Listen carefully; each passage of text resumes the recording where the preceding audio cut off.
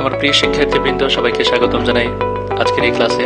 Police line high স্কুলের online ক্লাসে তোমাকে স্বাগতম।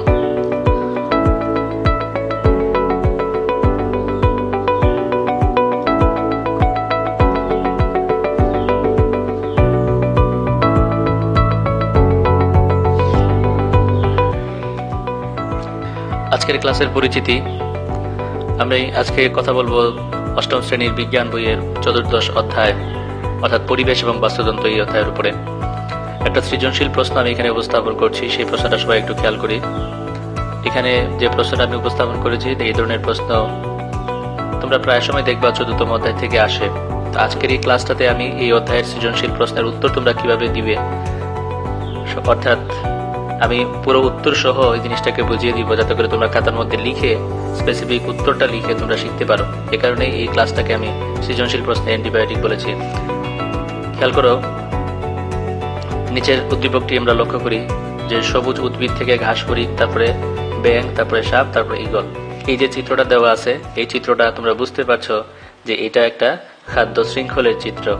খাদ্য শৃঙ্খল কেন? কারণ খাদ্য শৃঙ্খল হওয়ার কারণ হচ্ছে যে এখানে দুই বা ততোধিক খাদক রয়েছে এবং একটা প্রবাহ অর্থাৎ একমুখী একটা প্রবাহ চিত্রের মাধ্যমে এই জিনিসটাকে দেখানো হয়েছে।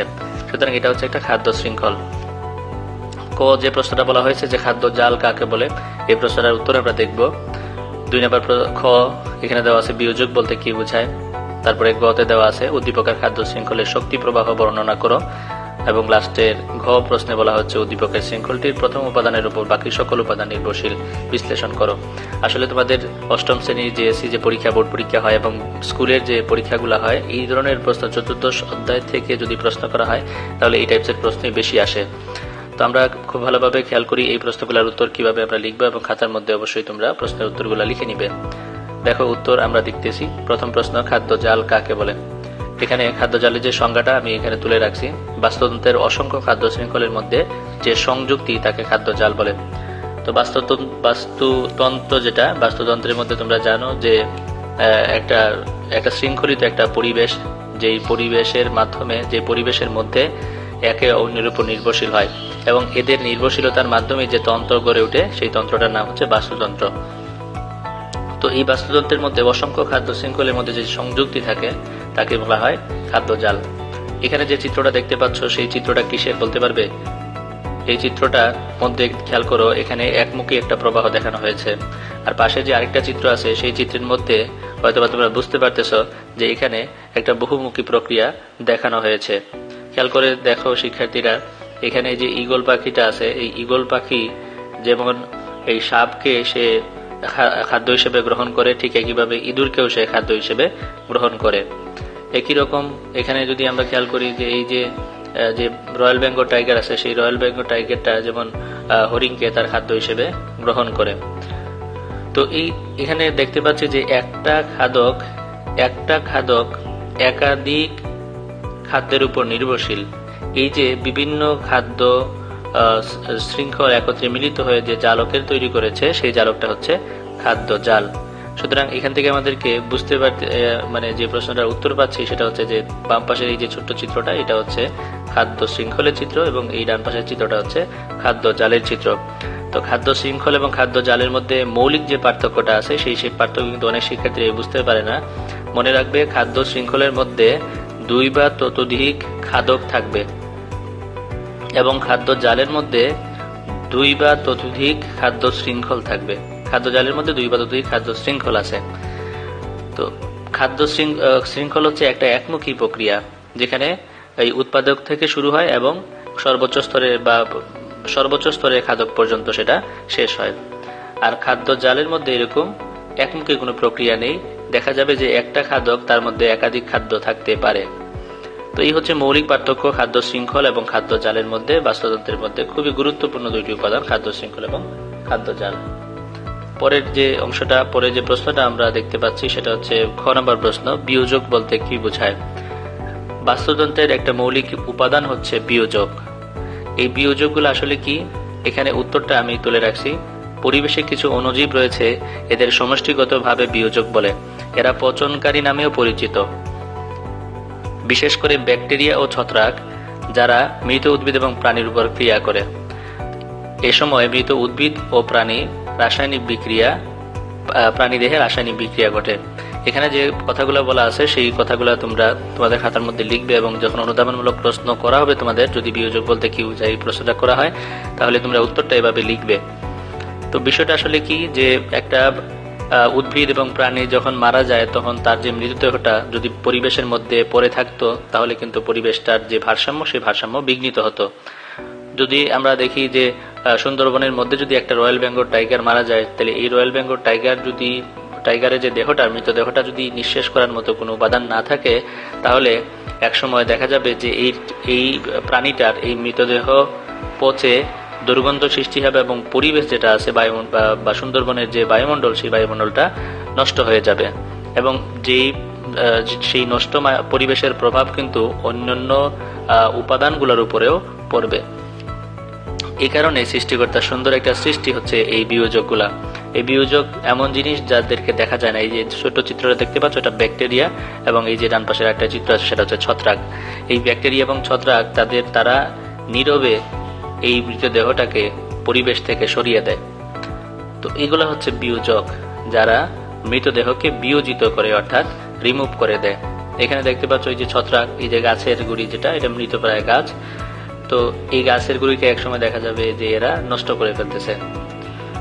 তো যাই হোক, এরকম ভাবে ব্যাকটেরিয়া এবং ছত্রাক, আরো অতি ক্ষুদ্র ছত্রাক আছে যেগুলা মৃতদেহের উপর কাজ করে এবং এদেরকে একসময় নিঃশেষ করে দেয়।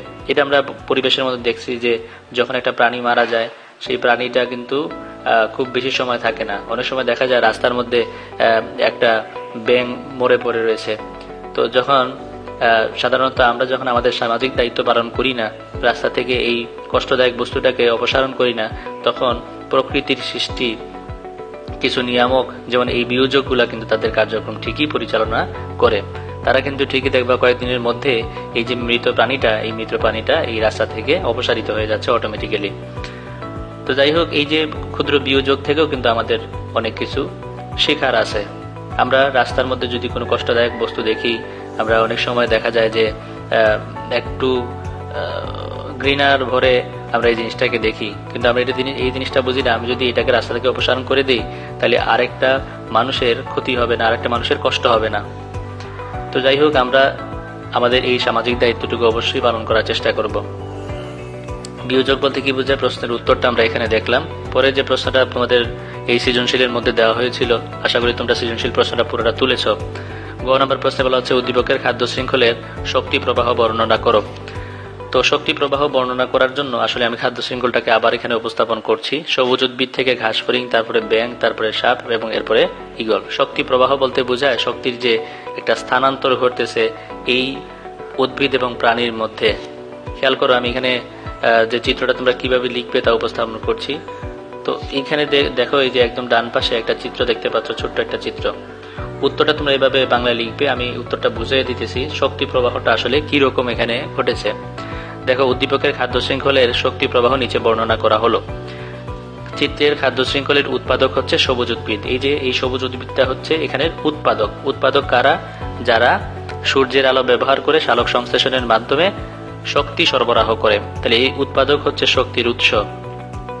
সূর্যের মাধ্যমে যে সৌরশক্তি আছে, সেই সৌরশক্তি থেকে এরা শর্করা জাতীয় খাদ্য শক্তি তাদের মধ্যে সরবরাহ করে রাখে এবং বিভিন্ন ধরনের খাদ্য শক্তি তাদের মধ্যে থাকে। তো এই সবুজ উদ্ভিদ হচ্ছে খাদ্য শৃঙ্খলের উৎপাদক। আমরা যে খাদ্য শৃঙ্খলা দেখতে পাচ্ছি সেই খাদ্য শৃঙ্খলের উৎপাদক। ঘাস ফড়িং হচ্ছে প্রাথমিক স্তরের খাদক। এই যে উৎপাদকটা আছে, এই উৎপাদককে খাদ্য হিসেবে গ্রহণ করে এই ঘাস ফড়িং। সুতরাং এটা হচ্ছে প্রথম স্তরের খাদক। তারপরে যে ঘাস ফড়িংটা আছে, অর্থাৎ এক্ষেত্রে একটা জিনিস আমরা বুঝতে পারছি যে ঘাসের মধ্যে যে শক্তি ছিল সেই শক্তি কিন্তু স্থানান্তরিত হয়ে চলে আসছে এই ঘাস ফড়িং এর মধ্যে। ঘাস ফড়িং খাদ্য হিসেবে এই ঘাসকে গ্রহণ করার ফলে ঘাসের যে শক্তিটা, সেই শক্তি সে লাভ করেছে। তারপরে খেয়াল করো, ঘাস ফড়িং সবুজ উদ্ভিদ খেয়ে জীবন ধারণ করে। ব্যাঙ দ্বিতীয় স্তরের খাদক। এখানে এই যে উল্টো ব্যাঙ দেখতে পাচ্ছ, এই ব্যাঙটা কিন্তু দ্বিতীয় স্তরের খাদক। কারণ ব্যাঙ দেখবা খাদ্য হিসেবে কিন্তু এই অনেক সময় ঘাস ফড়িংকে গ্রহণ করে, খাদ্য হিসেবে এই ঘাস ফড়িং খায়। তো ব্যাঙ যেহেতু আরেকটা খাদককে খায়, সেজন্য ব্যাঙটা হচ্ছে একটা দ্বিতীয় স্তরের খাদক। তো ব্যাঙ ঘাস ফড়িং খেয়ে জীবন ধারণ করে, অর্থাৎ দ্বিতীয় স্তরের খাদক প্রথম স্তরের খাদকের উপর নির্ভরশীল। তো এখানে যে ঘটনাটা কি ঘটে, এই ব্যাঙটা ঘাস ফড়িংটা এই খাদ্য হিসেবে ঘাস গ্রহণ করার ফলে তার মধ্যে যে শক্তি উৎপন্ন বা খাদ্য শক্তি উৎপন্ন হয়েছে, এখানে বিভিন্ন ধরনের খাদ্য শক্তি, প্রোটিন, তারপরে কার্বোহাইড্রেট, হ্যাঁ, এইরকম ভাবে চর্বি জাতীয় খাদ্য শক্তি, এই শক্তি তার মধ্যে কিন্তু সঞ্চিত আছে।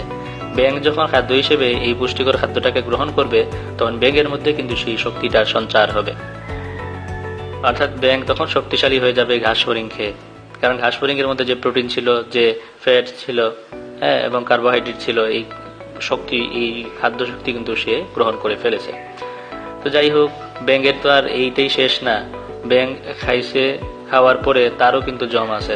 ব্যাঙের জম হইতেছে এই সাপ, এই যমরাজ।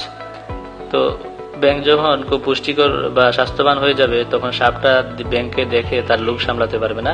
সাপটাও কিন্তু তখন ক্ষুধার্ত, তাই সে ব্যাঙকে খাদ্য হিসেবে গ্রহণ করবে স্বাভাবিকভাবে। সুতরাং ব্যাঙটা হচ্ছে এখানে দ্বিতীয় স্তরের খাদক এবং সাপটা হচ্ছে সর্বোচ্চ স্তরের খাদক, কারণ সে দ্বিতীয় স্তরের খাদককে খাদ্য হিসেবে গ্রহণ করে সাপ। তো দেখো, আবার তৃতীয় স্তরের খাদক হচ্ছে সাপ, দ্বিতীয় স্তরের খাদকের উপর নির্ভর করে। সর্বোচ্চ খাদক ঈগল তৃতীয় স্তরের খাদকে জীবন ধারণ করে। তাহলে এখানে সাপ, এই ব্যাঙের মধ্যে যে সঞ্চিত শক্তি ছিল, কার্বোহাইড্রেট, তারপরে যে যে সকল খাদ্য উপাদান তার মধ্যে ছিল, সেই খাদ্য উপাদানগুলো কিন্তু এই সাপের মধ্যে চলে আসবে। ফলে সাপ শক্তি অর্জন করবে। যেই শক্তিটা সাপ অর্জন করলো, সেই শক্তিটা আসছিল কোথা থেকে? এই ঘাস থেকে কিন্তু আসছিল। তো যাই হোক, সাপেরও কিন্তু জম আছে, সেই সাপের জমকে ঈগল, এখানে আমি ঈগলের ছবিটা উপস্থাপন করিনি, যে ঈগল যেটা আছে সেই ঈগলটা হচ্ছে সর্বভূক বা সর্বোচ্চ স্তরের খাদক, টারশিয়ারি খাদক। সেই ঈগল কি করলো? খাদ্য হিসেবে সাপকে গ্রহণ করলো, এবং ঈগল যখন সাপকে খাদ্য হিসেবে গ্রহণ করলো, তখন সাপের মধ্যে যে শক্তি সঞ্চিত ছিল, সেই শক্তি কিন্তু আবার ঈগলের মধ্যে চলে যায়। তো এইভাবে খাদ্য শৃঙ্খলটিতে উৎপাদক থেকে শুরু করে সর্বোচ্চ খাদক অর্থাৎ ঈগল পর্যন্ত শক্তি প্রবাহ ঘটেছে। শক্তি এই ঘাস থেকে শুরু করে ধাপে ধাপে স্থানান্তরিত হয়ে ঈগল পর্যন্ত চলে গেছে। এই যে একটা শক্তির স্থানান্তরই হচ্ছে শক্তি প্রবাহ। আমাদের প্রশ্নের মধ্যে বলা হয়েছিল উদ্দীপকের খাদ্য শৃঙ্খলের শক্তি প্রবাহ বর্ণনা করো। আশা করি যে প্রবাহটা বর্ণনা করা হয়েছে তোমরা বুঝতে পেরেছ, এবং উত্তরটা এখানে দেওয়া আছে। সেই উত্তরটা তোমরা হুবহু খাতার মধ্যে লিখবে এবং এভাবেই তোমরা শিখে নেবে। কারণ পরীক্ষায়, জেএসসি পরীক্ষায়, আমি আবার বলতেছি, জেএসসি পরীক্ষায় প্রায় সময় এই ধরনের প্রশ্ন করা হয়। এরপরের প্রশ্নটা আমরা একটু খেয়াল করি। পরের প্রশ্নতে আমাদেরকে বলা হয়েছিল উদ্দীপকের খাদ্য শৃঙ্খলটির প্রথম উপাদানের উপর বাকি সকল উপাদান নির্ভরশীল। এই আলোচনাটা কিন্তু ইতিমধ্যে আমি করে ফেলেছি, খেয়াল করো। আমি উদ্দীপকটাকে আবার উপস্থাপন করলাম সবুজ উদ্ভিদ, ঘাস, ফড়িং, ব্যাঙ, সাপ, ঈগল। এই যে খাদ্য শৃঙ্খল আমি বলছি তোমাদের, এটা একটা খাদ্য শৃঙ্খল। তো খাদ্য শৃঙ্খল হওয়ার কারণে খাদ্য শৃঙ্খল হচ্ছে একটা একমুখী প্রক্রিয়া। এখানে এই যে চারটা খাদক আছে, ঘাস, ফড়িং, ব্যাঙ, সাপ, ঈগল, এগুলো হচ্ছে খাদক, এবং সবুজ উদ্ভিদটা হচ্ছে উৎপাদক। এবং খাদ্য শৃঙ্খলের প্রথম উপাদান কিন্তু উৎপাদক হয়। এবং আমাদেরকে এখানে প্রশ্ন করেছে যে উৎপাদক এর উপর বাকি সকল খাদক নির্ভরশীল বা বাকি সকল উপাদান নির্ভরশীল, এটা বিশ্লেষণ করব। এখানে চিত্রটার দিকে তোমরা যদি একটু খেয়াল করো, শিক্ষার্থীরা বুঝতে পারবে। এখানে ঘাস ছিল, ঘাস, ফড়িং, তারপরে সেখান থেকে আসছে ব্যাঙ, তারপরে আসছে সাপ। তো খেয়াল করো, যদি এই উৎপাদক না থাকতো, বাস্তুতন্ত্রের উপাদান হচ্ছে তিনটা: উৎপাদক, খাদক এবং বিয়োজক। একটা জিনিস খেয়াল করো, খাদকের এখানে খাদক যদি নাও থাকতো, তাহলেও কিন্তু উৎপাদক ঠিকই এই পরিবেশের মধ্যে থাকতে পারত। কিন্তু একটু চিন্তা করে দেখো, এই যে ঘাসটা যদি না থাকতো, তাহলে কি ঘাস ফড়িং বাঁচত? কারণ ঘাস ফড়িং এর খাদ্য হইতেছে এই ঘাস। সুতরাং এই ঘাস ফড়িং যদি বেঁচে থাকতে হয়, তাহলে ঘাসের প্রয়োজন। কিন্তু যদি দেখা যায় এই ঘাস যদি না থাকে, তাহলে ঘাস ফড়িং থাকবে না। ঘাস ফড়িং যদি না থাকে, তাহলে ব্যাঙও থাকবে না, খাদ্যের অভাবে অনাহারে ব্যাঙ মারা যাবে। আর যদি ব্যাঙ না থাকে, তাহলে সাপও বাঁচবে না, সেও কিন্তু দুর্ভিক্ষের কারণে মৃত্যুবরণ করবে। এখানে আমরা একটা উদাহরণ হিসেবে দেখালাম যে মূলত উৎপাদকের উপরে কিন্তু নির্ভরশীল বাকি সকল খাদক। ঠিক আছে? তাহলে অর্থাৎ প্রথম উপাদানের উপর বাকি সকল উপাদান নির্ভরশীল।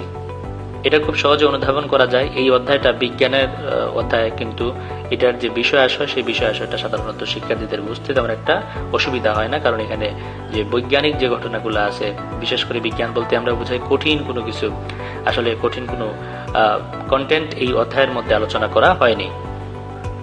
এটি হচ্ছে গ নম্বর প্রশ্নের উত্তর।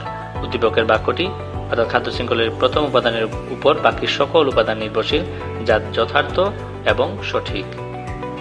আশা করি আমি এতক্ষণ পর্যন্ত যতটুকু আলোচনা করেছি তোমরা বুঝতে পেরেছ, এবং তোমাদের বাড়ির জন্য যে কাজটা আমি এখানে উপস্থাপন করছি, খেয়াল করো শিক্ষার্থীরা, নিচের উদ্দীপকটি লক্ষ্য করো। একই ধরনের উদ্দীপক সবুজ উদ্ভিদ থেকে শুরু করে ঈগল পর্যন্ত।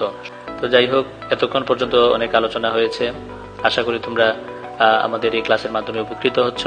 তো আমি পরবর্তী ক্লাসটা এরকম বিজ্ঞানের উপরে নিতে চাই। তোমরা তোমাদের কমেন্টের মাধ্যমে জানাবে যে এই সৃজনশীল প্রশ্নগুলোর উত্তর তোমরা তোমাদের কেমন লেগেছে।